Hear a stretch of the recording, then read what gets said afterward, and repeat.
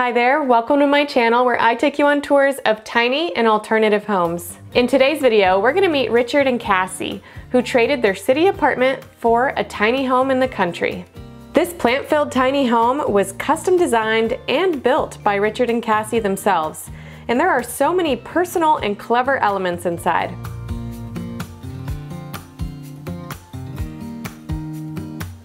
And they have a ton of knowledge to share with you. We toured a lot of tiny homes before we built ours, and that was something that was really important to us, was not feeling like we were sleeping in a coffin. And if you like these kind of videos, make sure that you subscribe and hit that notification bell so that you know every single time I publish a new tour. Will you join me? Will you roll? Make this house our tiny home.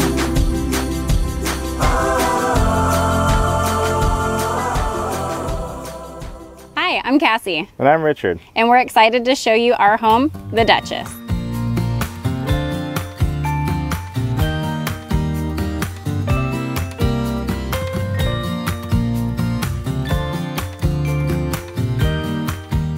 Before we moved into our house, we lived in an apartment. We really wanted to get out of the city.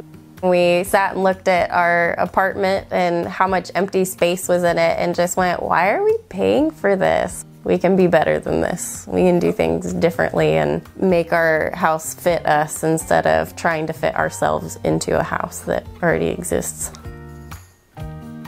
So we decided to go with a 30-foot long trailer.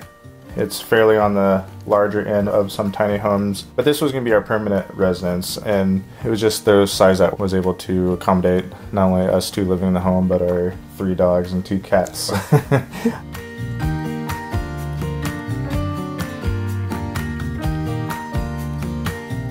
We started the build process. We moved into a 5th wheel on her dad's property, and we literally just kind of set up shop and had our trailer next to the 5th wheel and just started building every minute extra time we had. It was an incredible experience and took a lot of hard work and sweat and tears to get that done. We have been living in our tiny house for about 1.5 years now. One of the beautiful things about tiny homes is the ability to really create this space that's going to be comfortable for you. Moving into a tiny home feels a bit like a caterpillar making its cocoon. It's special to you, and it's really going to be a place for you to grow into the best version of yourself.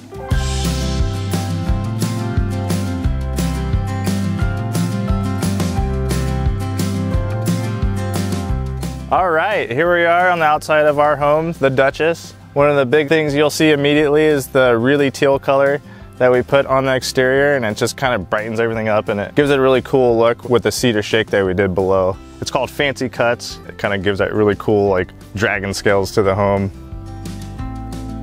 This is built on an Iron Eagle trailer. It's 30 feet long by 8 foot wide. Our home is actually around 14 foot tall, so it's oversized. We installed 15 windows in the home. We kind of made that a really big priority to open up the inside and add a lot of natural light coming in. They're mostly all functioning, so we can open them up when it gets warm. We want fresh air, so that was really good about, you know, adding that many windows in this house. Another thing we love is our cedar deck that we installed. It adds an amazing amount of useful space outside because we love just hanging out here in nature and just taking in fresh air. Let's head around back and I'll show you the utility closet.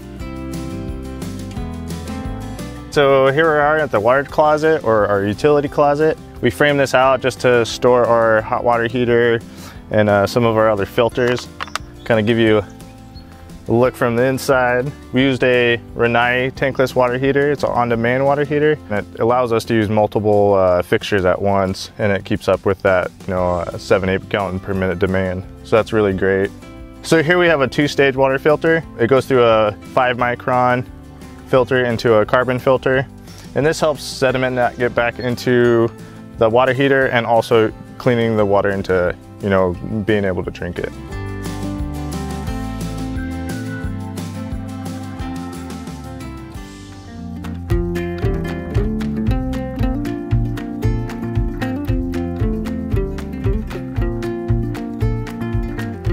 Well, welcome to the inside of our tiny home. We went with a really open layout just to let it breathe in here, and that's why we also added all these gorgeous plants up top. We have a solid 24 of them. Maybe we could use a couple more. I don't know, you tell us. They just bring a lot of life to the space and a lot of color. We just really enjoy nature, and you know, in the darker winter months, it's nice to have something inviting inside that reminds you of being able to go outdoors. So one of the main features of our home is our kitchen. It's 13 feet long, and that just allowed us to get everything that we wanted in here because it's such an important space for us.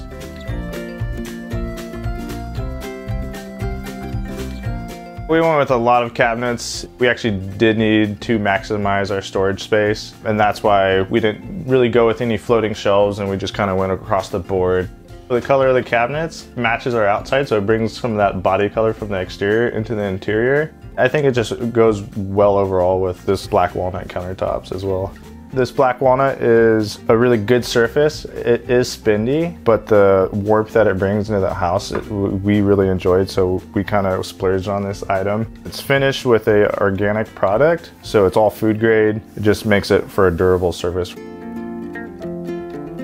We were really particular about what kind of stove we wanted because we wanted it to be tiny but mighty, basically. So we did go kind of big on that, but not giant.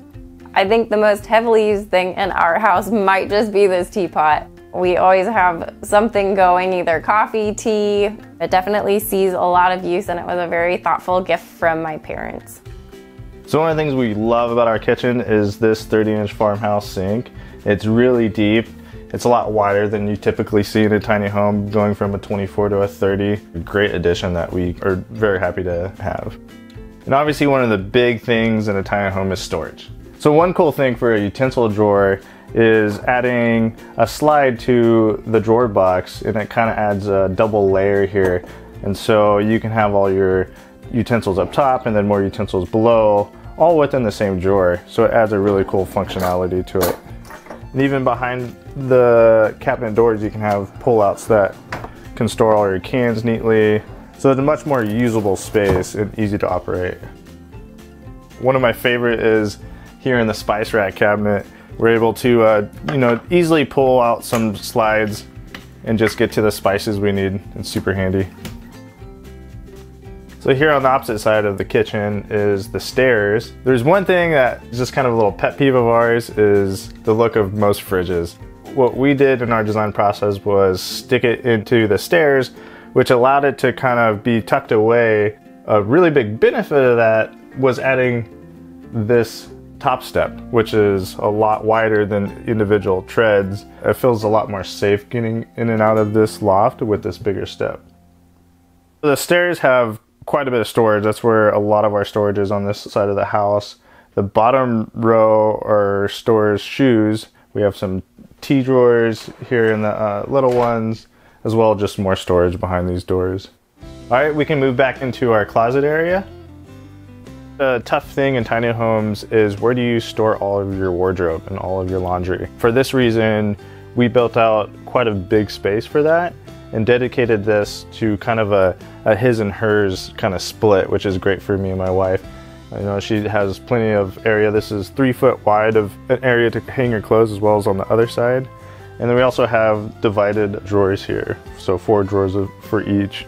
Here on this left side is a all-in-one washer dryer. It is an LG 4.2 cubic foot. It's fairly large. The all-in-one washer dryer is great to have. It is more compact than having a double. The drying capabilities you kind of have to learn and live with. It takes a lot longer than a standard dryer, so just know going into it that this is going to be kind of a learning curve to live with the all-in-one. But at the end of the day, I mean, it does what it needs, and it's great to have in the house.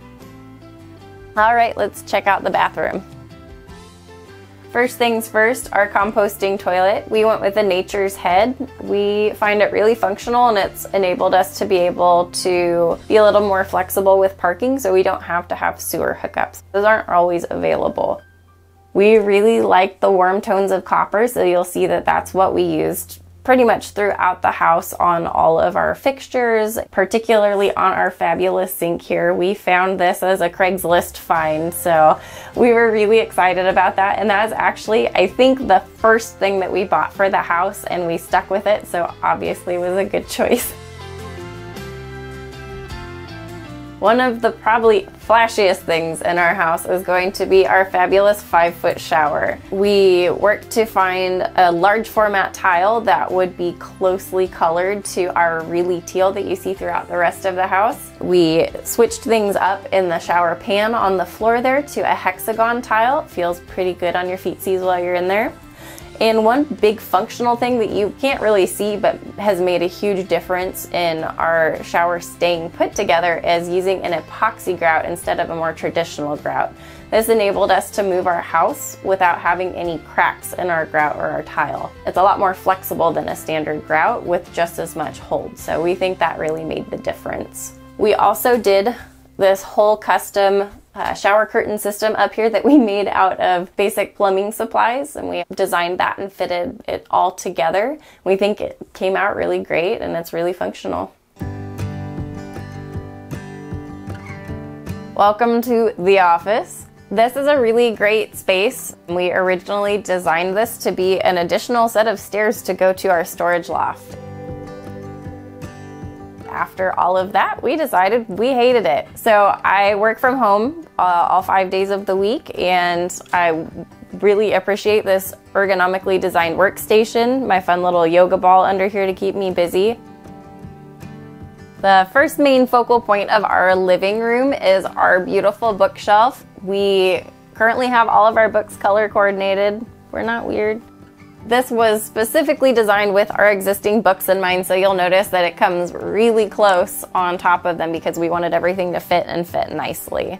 Down below this, you'll see our fireplace. This is propane operated and it is off-grid, which is really nice. It's just got a little battery that runs the ignition, so if the power is out, we can still stay nice and toasty warm. All of our little critters like hanging out with us on the sofa. We made it as big as we possibly could so that there was room for all of us.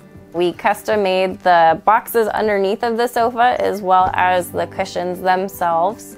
And we really like the bay area over here. It just really opens things up and brings the outdoors in, and it gives us a really beautiful view. Two more things that I'd love to show you while we are here. First off, we've got my piano up on the wall here in the place of honor. Makes it nice and accessible, so I actually practice on it, so I'm glad to have it there. And then secondly, you will see our in-house surround sound up top here. It's really great if we're wanting to watch a movie, if we're jamming on something, having a cleaning party, and just kind of want to have something to get down to while we're getting our chores done. This is our dining area. This is a solid slab of local black walnut that we shaped down ourselves, and we spent a lot of time here. Then this is where we sit down to actually have our meals. In addition to that, we're in a really great spot for wildlife, so we have some hummingbird feeders and other types of bird feeders out front along with our pollinator garden, and we just like to sit here and kind of observe what's going on outside. I think the most sparkly thing you will find in our house is our ceiling fan, and that was our one little over-the-top thing that we decided to add. The airflow is really important, so we were going to do a ceiling fan no matter what, but when we spotted this guy on Craigslist, we had to have it. All right, let's head up to the bedroom.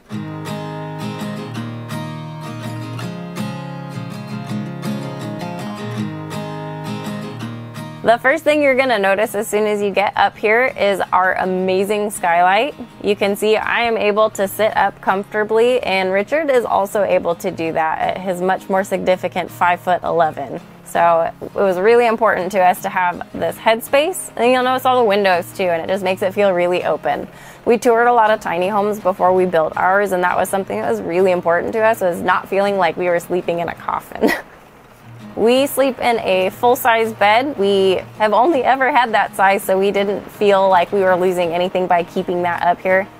You will see over in the corner that Richard has quite the substantial collection of bolo ties. We found those in a variety of different places, but it's kind of like a fun adventure hunting for them wherever we go. Since you know we needed more space for plants, we have this great half wall over here, so we have 4 more plants on top of that. It also provides a great opportunity for storage, and on the off chance that somebody wants to hang out and spend the night, it also gives us a measure of privacy as well. We are beyond excited to have the parking spot that we have right now. We got lucky through a friend of a friend, basically, who was looking for someone to rent an RV spot outside of Portland, so we're pretty conveniently located to things, and so that was definitely a blessing for us. Welcome to our garden. This is a really big difference for us this year. We started out probably 3 years ago with little herbs in our apartment window, and it feels like we've come a really long way from there. We have a lot of varieties of things in here because we wanted to do a lot of food preservation this year, have a lot of options for fresh foods throughout the growing season. So you'll see that we've got a lot of lettuces. We have plants that help our pollinators, so they want to come visit our garden and help things grow successfully. And we dedicated a whole row to pumpkin. We really want to get on board with fall this year and do some different fun recipes with that. Gardening is one of our favorite pastimes. It just really allows us to get to enjoy living tiny.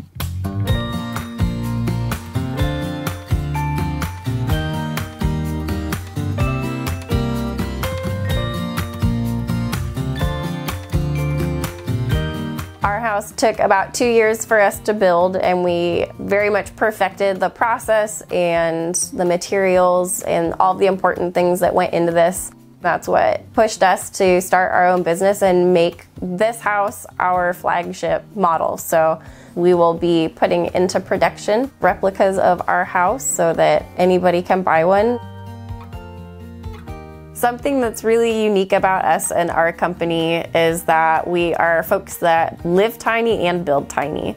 So we know how important the process is when you're designing your home to find out what matters to you. We take a look at what things make your life so that we can make your home your home. We're able to solve societal issues with lack of affordable, obtainable, and available housing, and we're so grateful that we can really just make a difference in our communities.